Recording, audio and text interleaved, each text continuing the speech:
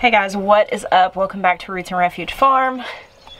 So I've actually been down in the garden this morning for a while. I just came to grab the camera and get a cup of coffee and some more water. And I figured I would take you guys back down there. Oh no, coffee is not for kitties, Toast. Alright, let's go garden. Hello, Will. Howdy. Don't show your audience my troll feet. Looky there. Happy birthday, little cowpea. So Will pulled in this morning and I was just standing here in the middle of this garden staring at it, trying to figure out how I wanted to lay everything out. So he came through here. How long ago did you sow these cowpeas? It's like less than a week, right? I sowed them last Friday. Last Friday. So yeah, that's less than a week, 6 days. And they're starting to germinate, which is nice. But he did about one every 3 feet because he wasn't sure how interspersed we were gonna do it. And actually what we're doing now is going through and adding in some more cowpeas and some sunflowers in between them. So when you're growing things, when you're growing anything, this applies, but specifically on something like a sunflower. If you're wanting to grow sunflowers for cutting, like you want to cut the heads and put them in a vase on your counter, you want to sow those pretty closely together so that they don't get huge. Obviously variety is going to play into this. But even with large sunflowers sown closely together, they're not going to get as big as they could if they had a whole lot of space. It's kind of the same thing with a lot of things in the garden, with things like salad greens, for instance. Sow them closer together, harvest them younger, versus letting them space out and come to a head, to have like a head of lettuce versus baby greens. Sunflowers are kind of like that. Like when the heads first open, they're not as big, especially if they're close together. Out here, we're doing sporadic sunflowers throughout the cowpeas, and those we will not cut. We're just gonna leave those alone, let them develop seeds. Usually when we let our sunflowers develop seeds, we use those to offset chicken feed costs. We end up throwing them to the chickens or to the pigs. But here they're also gonna serve the purpose of being something that the cowpeas can climb on. All right, so I'm gonna give you guys the overview of how we're doing this, and then I'm gonna get to work. So we tilled this area, raked in some rows. Obviously we haven't finished raking in rows. It's a very physical work. They get covered with like this very thick layer of hay mulch. It's gonna have some seeds in it. I want to make that clear because I feel like a lot of people will go get hay to mulch and then it sprouts and they're like, oh my god, there's weeds in my garden. There's weeds in your mulch and that's a lot easier to get out than the native grasses growing up out of the ground. So this does serve to suppress weeds from growing out of the actual soil, which are a lot harder to pull out. Thick layer of mulch, which is going to cover the soil and help it be healthier. We did leave the walkways open. I'm not 100% sure what we're going to do on these. We may just end up letting grass grow and weed whacking them down. But what we do to plant here is we actually come and in the mulch, we move it to the side like this. All right, until we get down to the soil. Press this down and around.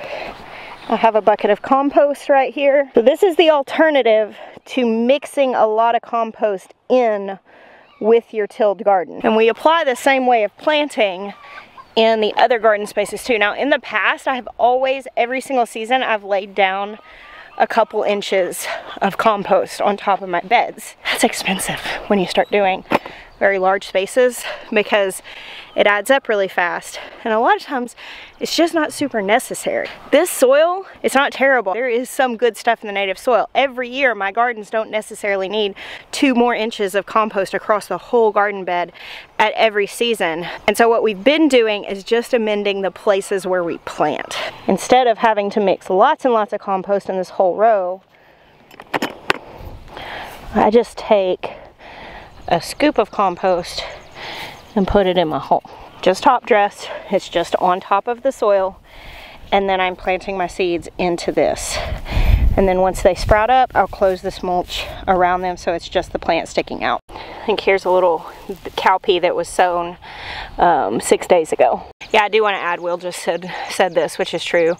We tilled and then we let it kind of just bake in the sun for, what was it, like 48 hours?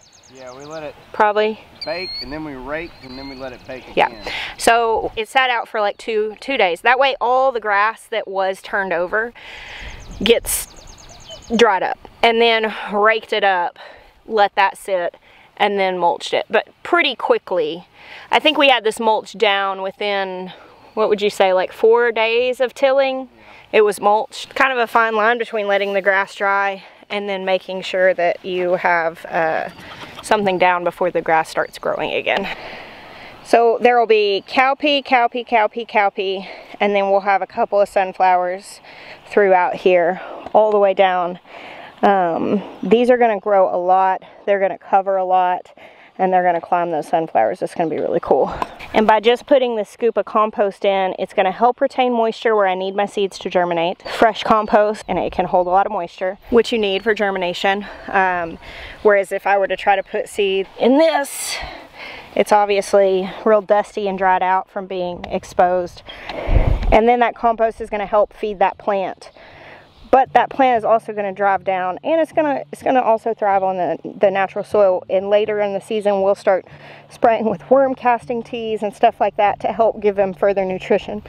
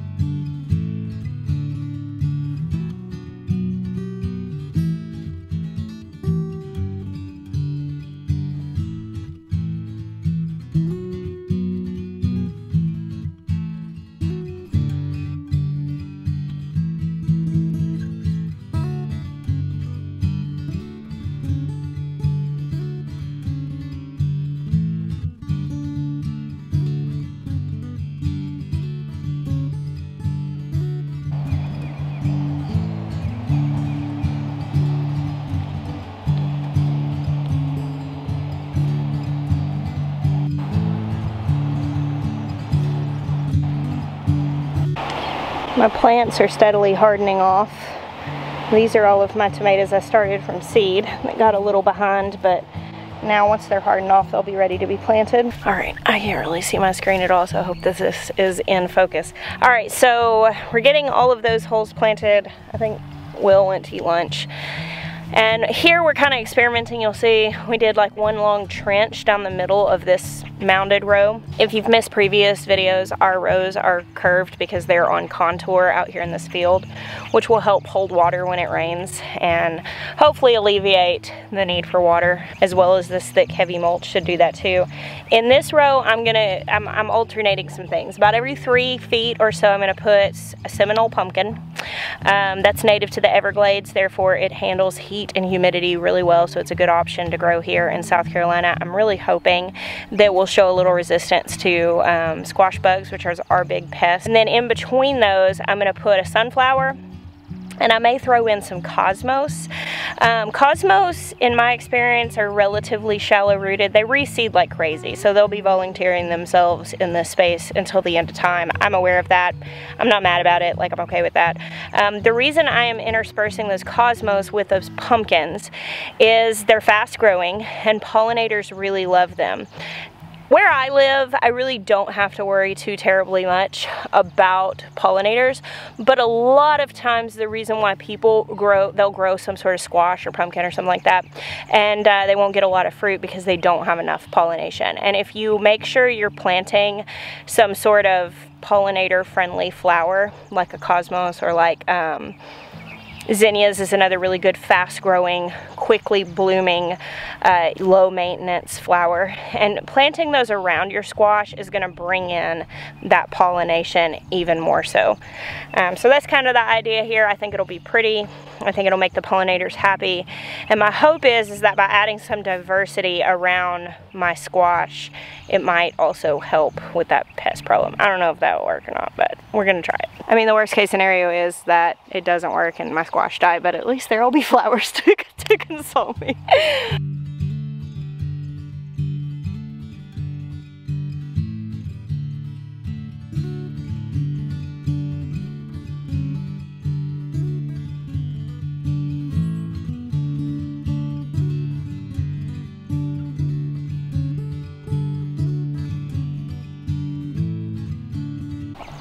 All right, whole rows planted.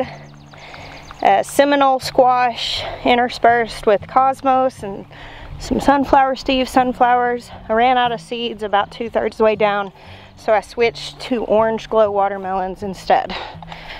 Oh. The idea of this is that it should spill out, ramble around here, maybe over where all of these things kind of intersperse with this. We'll probably somewhat lose our walkways as the season goes on. That's okay. It'll cover the walkways and they won't grow as much grass. The sun's starting to come out. It's been really overcast and nice, but it's probably about to be a little too intense for me to work out here in it. Look, I have my fresh vase of sweet peas. I've been refilling this cup filled with water and fresh sweet peas every few days, so when we drive around the farm we can have this lovely car freshener. So I was heading back in for lunch and I just had to chuckle at this. We moved the chickens out onto the pasture. So this pasture is just overgrazed right now because we have all the cows here, and that's going to change soon as we set up the rotational grazing in the pastures next door. It didn't matter so much over winter because the grass wasn't growing, but it's getting to be time that we're going to start working on that pretty soon. And anyway, we're going to be running these chickens through this field to kind of try to help restore some health to it. The cows are all up here just mooing. They stopped because I walked up. They were all just standing around mooing at the chickens. Cows are the most inquisitive creatures. Nosy, really, but we'll say inquisitive for the sake of being polite. They just have to be involved in what's going on. They have to check it out. Which, I mean, hey, if somebody moved a bunch of critters I'd never seen before into my space, I would probably feel the same way. Soon it'll just be the dairy cows out here. I guess they are maybe moving on. Hey guys, it's the next day. We finished our planting yesterday. I mean, we only got half that in-ground garden planted, but I'm not in any major rush to plant it. We have such a long season that we have plenty of time. And I just edited the first half of this video and realized I hadn't finished it. My goodness, look at this. I gotta get some tomato tape out here. It is time to tie up tomatoes, and look. We have wee babies. You see, if you don't tie a tomato up and it lays down, it'll start growing upwards and it'll root all along the stem. So it's really best, if you can, to tie them up as soon as they're tall enough to hit your trellis. These have grown a lot just in the last few days. There's another baby. You see there? So my general rule with my supports being like 18 to 20 inches off the ground is that I pluck off the early flowers, but then once they start getting tall enough to reach the support, I'll let the fruit grow. So got fruit. I still have all those other tomatoes that I showed you to put in the ground, so those will be a little bit further behind, but pretty good. You know, it's not feeling like just the early part of gardening season. It's starting to really thoroughly feel like garden season. Thank you guys for hanging out with me today, yesterday, and all the days that you do. God bless you. Until next time.